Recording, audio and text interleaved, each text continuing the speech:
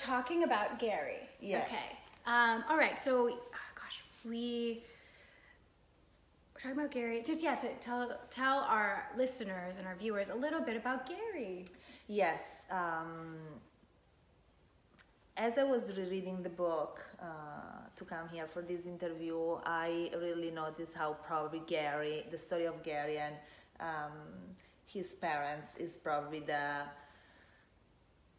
major love story of love letters, because there's this title, Love Letters, and there are many types of love, and I was noticing for the first time in 12 years, because I wrote that novel 12 years ago, that is at least my favorite love story. And indeed, he is the most vulnerable character, because he has no defenses whatsoever, and he is the most poetic character, and the way he was brought into this world was through a love story that then turns into tragedy, and you can still wondering if that was love or not between his parents. I am not gonna say who the parents were, but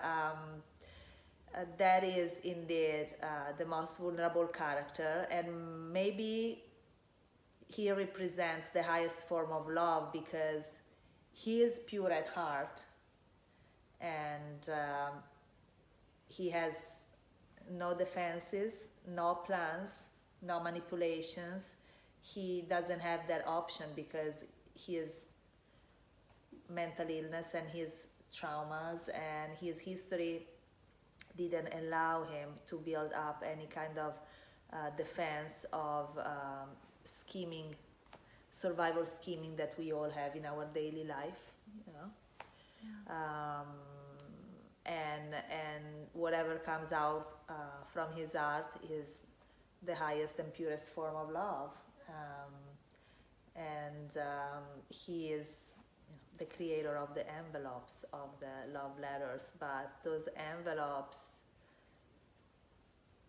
do not contain love, the love of the letters. Those envelopes are love, and probably the highest love, the highest peak of love in love letters is with Gary, I think. Yeah. I just noticed that, because you get distracted by Virginia and the ladies and all the characters, and they all love in their own ways. Yeah, there are love letters everywhere, but Gary is the quintessential love. While we're on the topic of all of these characters, do you feel like your characters got what they deserved? Yes. Or I couldn't have stopped writing. You wonder, once you stop writing, you get to an end, what's gonna happen to those characters from now on, because you don't cure crazy.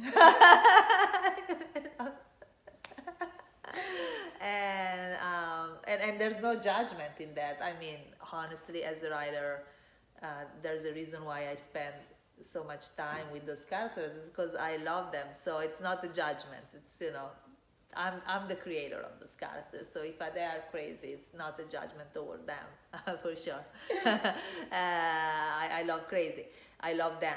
But you wonder, but yeah, they did. And it's I'm sure that some readers would disagree with me, because I cannot give away, but we know what happens to the movie star, so yeah.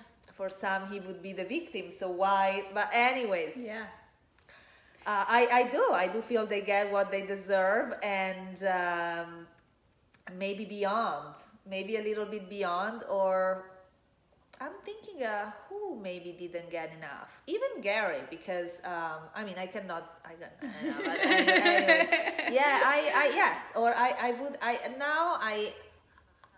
I'm wondering if I'm missing something, but then I know that I couldn't have stopped writing if I felt like someone is not getting what they deserve. So yes. Was this writing this mentally taxing on you? And reading it was definitely difficult. There were some moments that were very hard to process. What is your method of releasing some of these dark characters, dark thoughts, dark situations? Yes. It was harder editing than writing. When I did the editing recently, when I decided to publish it, and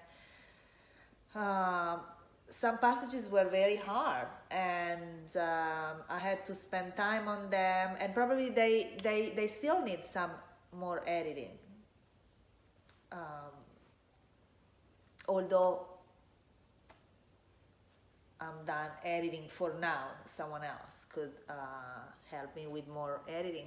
But yeah, it was very hard editing them. It's more fun when you're writing because it's very dark, but you're also releasing all the darkness that you have accumulated in your life at the personal level or at the collective level. So it's very hard writing them, but at least you have a release. Even if it's shocking release, because sometimes it's like, did I